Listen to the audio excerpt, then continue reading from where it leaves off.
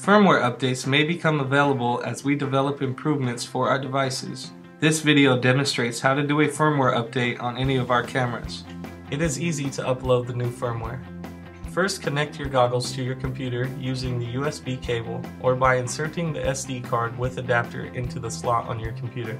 Then, locate the firmware update file in your email. A Liquid Image representative will need to send this to you before you begin the update. Save the file to your desktop. It will be called firmware.bin.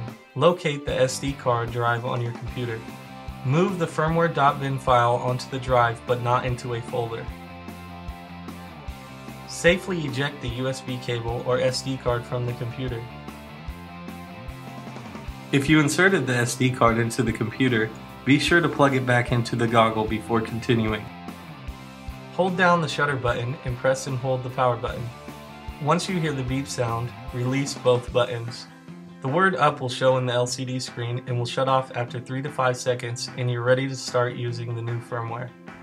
If you will be updating several goggles at the same time, it is quicker to do so by using the same micro SD card and switching it into each of the cameras. For more information, check out our other how-to videos on YouTube, and be sure to like us on Facebook and follow us on Twitter.